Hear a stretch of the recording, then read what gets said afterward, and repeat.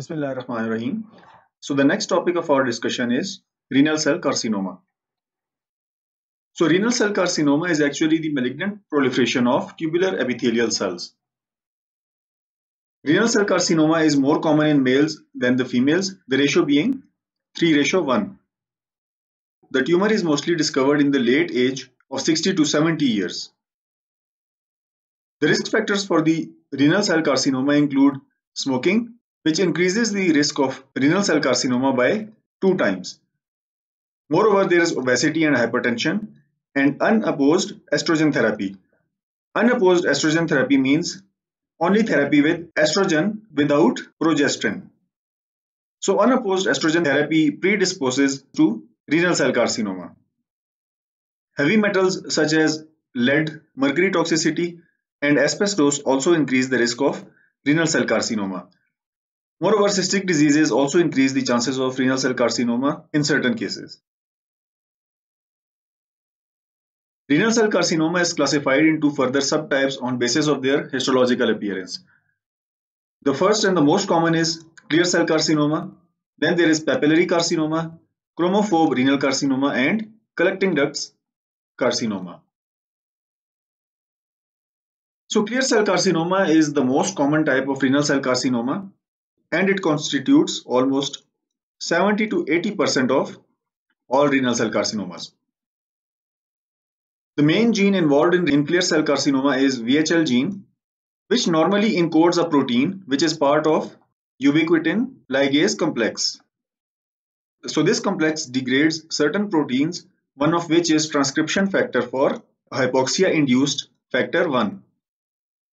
Hypoxia-induced factor 1 normally protects the cells and increases their life in cases of hypoxia. So when VHL gene is mutated, there is inefficient ubiquitin ligase complex formation, which results in an increased hypoxia-inducible factor 1 under normal conditions.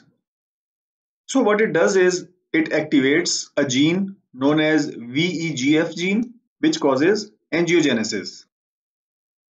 HIF1 also increases the expression of insulin-like growth factor 1 or IGF-1 gene, which results in uncontrolled growth. Moreover, there is another gene which is known as MYC gene, which is also activated by HIF1. MYC gene causes alterations in the metabolism to favor uncontrolled growth. So all these factors ultimately result in the formation of tumor or renal cell carcinoma of clear cell type. So coming on towards the morphology, the clear cell carcinoma is solitary and it is present in only one kidney mostly. The external surface of the kidney appears to be distorted because of underlying tumor. The cut section reveals a spherical mass. As you can see here in this picture, this is a spherical mass of clear cell carcinoma. The color is yellowish due to presence of lipids inside the cells, and the margins are well defined. As you can see here, this is the tumor. It is easy to differentiate the tumor from the normal parenchyma of the kidney. Coming on towards the histology. So while explaining the histological picture of any tumor, the first thing you have to know is the pattern.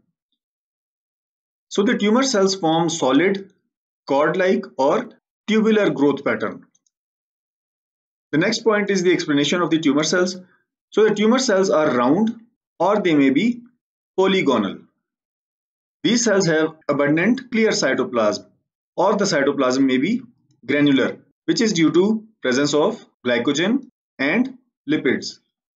As you can see here, these are the clear cells with the abundant cytoplasm, and these cells are mostly well differentiated, but nuclear atypia is present in certain cases.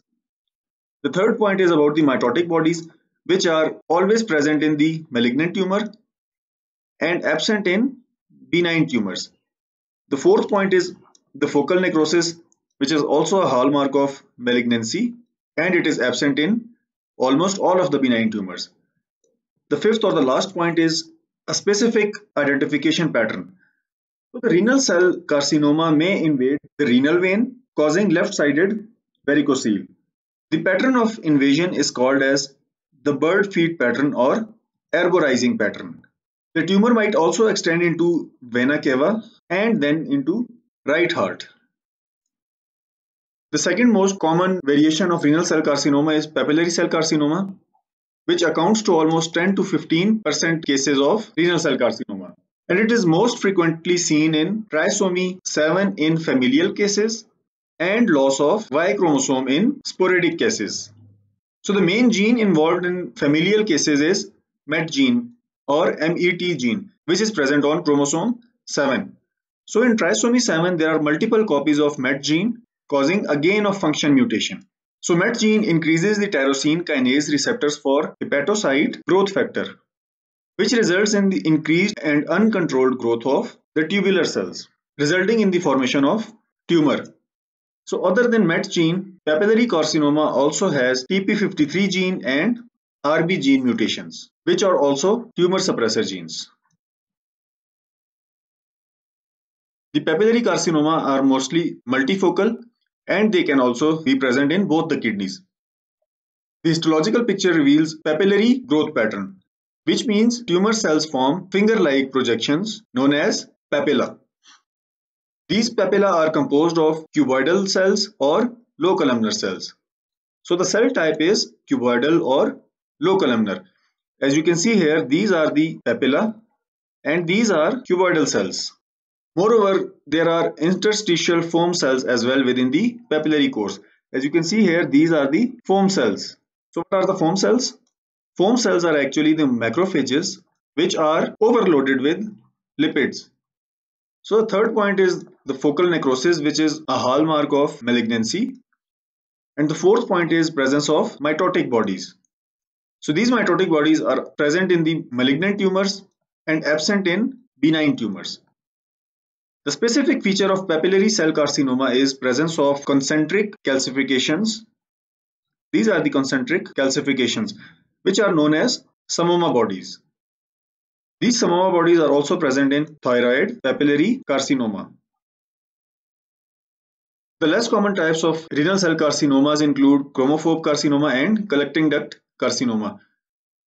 So the pattern in chromophobe carcinoma is solid sheets of cells, and these cells are pale eosinophilic cells with perinuclear halos. So let's say these are the cells and this is the nucleus. The halos are round circles present around the nuclei.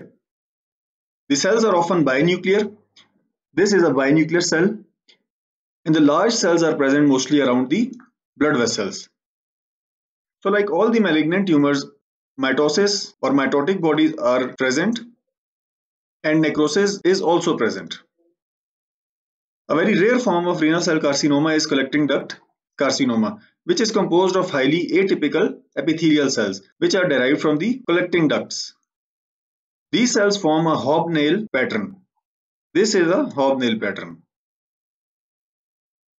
So the renal cell carcinoma presents with atypical symptoms such as costovertebral pain, hematuria, and palpable mass in the abdomen.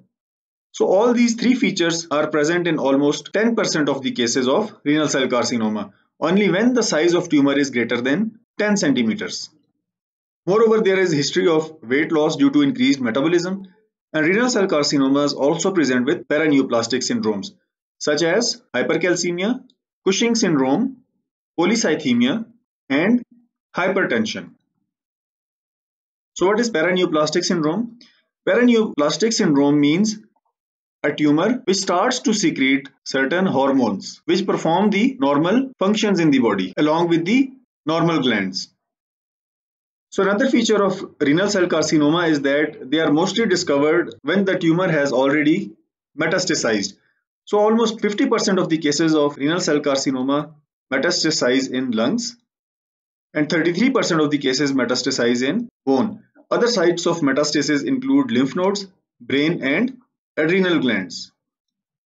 The definite diagnosis is established on histopathology, and radiological studies are also essential to know the extent of the tumor and metastasis, such as CT scan and MRI. The treatment of choice for renal cell carcinoma is radical nephrectomy, and often partial nephrectomy is also performed when the tumor has not metastasized and the size is less than 4 centimeters. So this concludes our discussion about renal cell carcinoma. If you have any questions, do let us know in the comment section. Thank you.